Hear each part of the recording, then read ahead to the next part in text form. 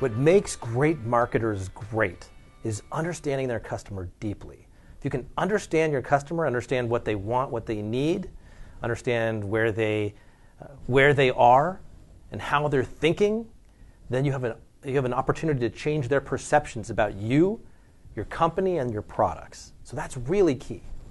Marketing is so much different than it used to be.